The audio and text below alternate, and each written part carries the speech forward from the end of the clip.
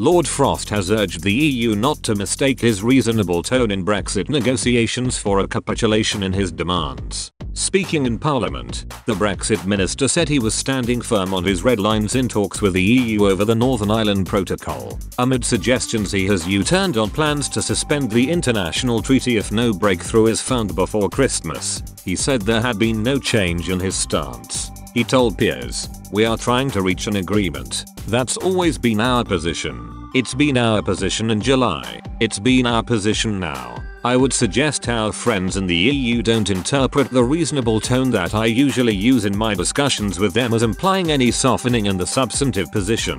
Lord Frost is currently locked in negotiations with the European Commission Vice President Markos Sefcovic to try and make the protocol more sustainable in the long run.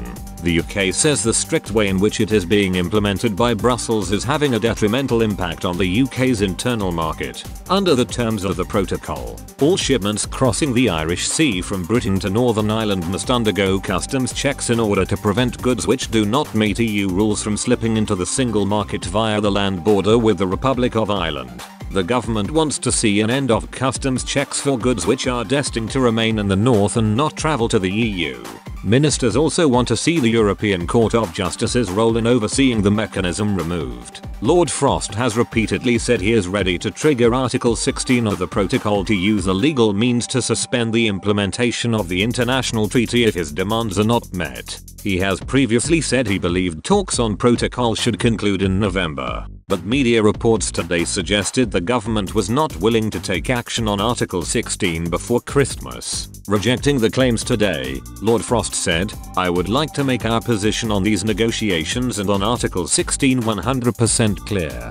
Whatever messages to the contrary the EU may think they've heard or read, our position has not changed from the one I set out on November 10 or indeed in July at the time of the command paper. We would prefer to reach a negotiated agreement if we can. That is the best way forward for the stability and the prosperity of Northern Ireland. But I want to be clear that as the responsible minister, I would not recommend any outcome for the negotiations that I did not believe safeguarded political, economic, or social stability in Northern Ireland. In such circumstances we would obviously need to provide the necessary safeguards using Article 16, and those safeguards remain very much on the table and they are a legitimate provision in the protocol. No decision has been taken to exclude or apply any specific timing for Article 16. That will be shaped by whether, and how quickly, negotiations make progress.